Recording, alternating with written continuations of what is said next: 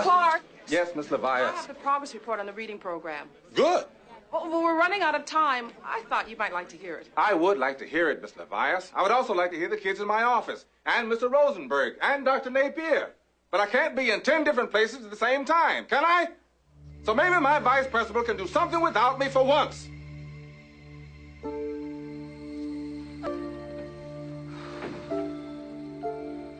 Mr. Clark.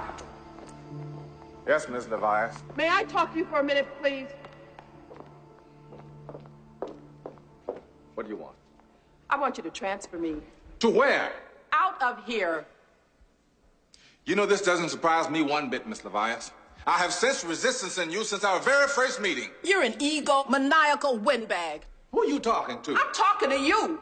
You like to whip people who can't fight back. I thought I could take it because I had a father in the same kind of pain that makes you such a bastard, but I was wrong. Life is much too short. I will not endure you any longer. You will not endure me. And the only reason I haven't walked out and half the staff along with me is because those children need us here. Oh, the children. You're so busy talking discipline, you forget to educate. Is that so? Yes, that's so. Then what the hell do you think I've been doing here all this time? So you cleaned it up.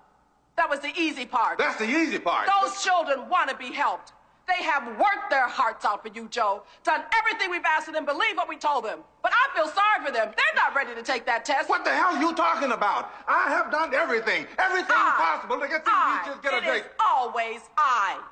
There are 300 teachers on the faculty here. You do not do it all alone. I don't have to stay here and listen to these accusations. You will listen. You will stand there and you will listen. All right, Miss Levias. All right, go ahead and talk. For the past 7 months, you've been flapping your mouth and you haven't heard a thing. You haven't even seen what's painfully obvious. I'll tell you what I do see, lady. No, I'm talking now. Let me finish. Everybody here may not like you as a person, but we all applaud your effort. But what you don't understand is the same people who support you are the ones that you're beating up. You don't even take the time to say, thank you. A job well done, nothing. You just step in their necks, constantly abuse them, criticize them. What do you want from me? What the hell do you want? I want you to get this straight. You are thoughtless and cruel, and it hurts. And none of them deserve it.